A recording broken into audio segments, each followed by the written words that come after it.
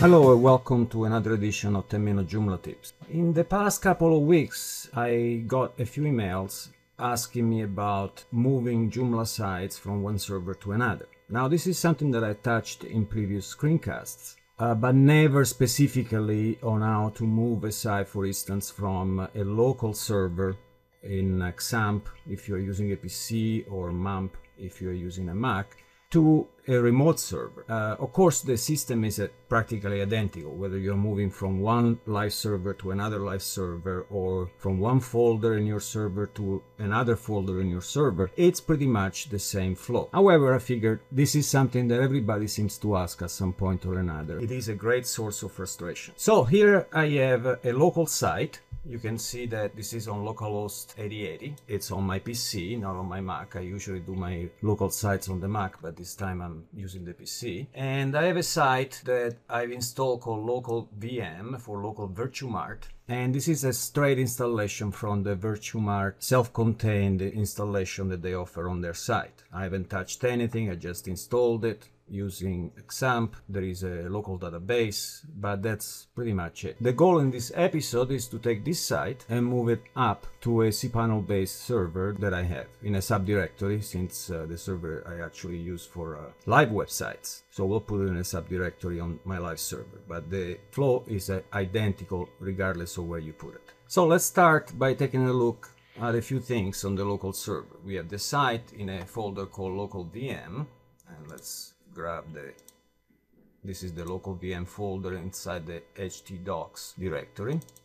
And if I open it, you can see that there is a fairly normal VirtuMart Joomla website here. This is in phpMyAdmin, the database that's relative to this website. Again, very normal. And phpMyAdmin is one of those tools that if you work with Joomla, you are better off learning and learning well. It's not very difficult. It can look a little confusing at first, but it's very easy to use. Now let's look at our configuration PHP file. We see that here we have server settings, locale settings, mail settings, we'll ignore that for now, cache settings, meta, SEO, feed, and session settings. In the server setting and database settings, what we need to look at is the database user, the database password, and the database name. Those are very important. Here instead, in the feed settings, we had to look at log path and 10 folder path. These are obviously local to our XAMP installation. They wouldn't look anything like that once we move into the server. In the database settings, the thing that we can see immediately is that we are logged in as root. There is no password, and the database has a simple name. When we move over to a Cpanel server, this will be quite different. Cpanel has its own way of handling things, and every server has its own way of handling things. One thing for sure, our password will be there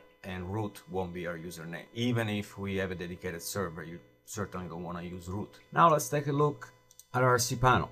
The areas that we're going to need to use here is the file manager, so that we can move the files up to the server, the MySQL databases, so that we can create a new user and assign it to the database, and phpMyAdmin. There are shortcuts you can use, like the backups. I can show you that if I have time. But basically, if you upload a database with any name, Cpanel will create a new database for you without you having to create one in the database manager. Then you still have to create a new user and assign it. That's not going to change. But if you use backups and you upload a database file here, Cpanel will create a database for you. There is no need to create a new one. However, we'll do it the old-fashioned way. Let's go back to home and let's click on File Manager, which usually opens a new tab, and let's go to Public HTML. Just for expediency, the first thing that I want to do is create a new folder, which I'll call local VM. Of course, it's not local anymore here, but I'm going to delete it as soon as I'm done, so we don't care. And create a new. Let's look for local VM,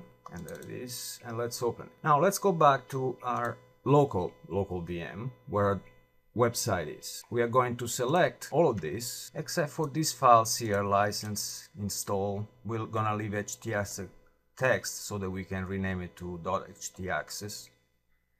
Credits and copyright, configuration, PHP, distribution, we're not gonna need it. Usually, in fact, I only leave the changelog. All the other files I don't need, and they could be a security issue. And what I'm gonna do here, I'm gonna save it as a zip file. I'm gonna use 7-zip to add it to an archive in zip format, and off it goes. And by the magic of editing, here is our local VM file. I'm gonna copy this path because I'm gonna need it.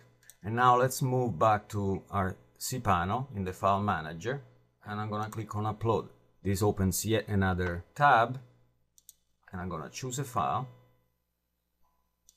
and that's why I copied the path in my Windows Explorer, because now I can enter that, and here I am, and there is the local VM, and local VM starts to upload immediately.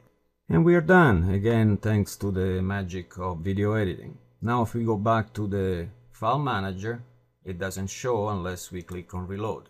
And there is our local VM site. Select and click on extract. The path is correct, click on extract files. That was actually that fast, there was no editing involved. And here is our site. Of course it doesn't work right now. Why? Because our configuration PHP file has not been edited yet. But one thing that we can do is delete the archive that we just used to upload the site. Now let's go back to our database manager. Click on MySQL databases, and let's create a local VM database.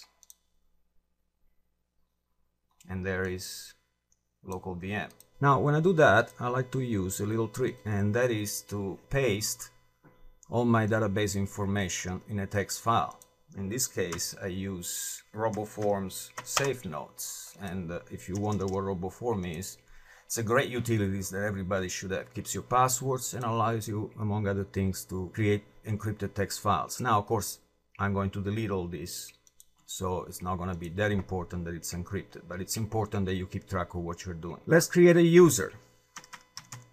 I'm going to create a local VM user, and I'm going to use the password generator here. I'm going to copy that, and I'm going to tell it to use the password. Create the user, and now let's copy this password over here, and let's copy the username over here. There is one more step now. We have to choose local VM user and the local VM database. Of course, you have to change this with your own username and database, and click on add. We are actually assigning all privileges to this user for that database. Forget this step and it'll never work. And we are done.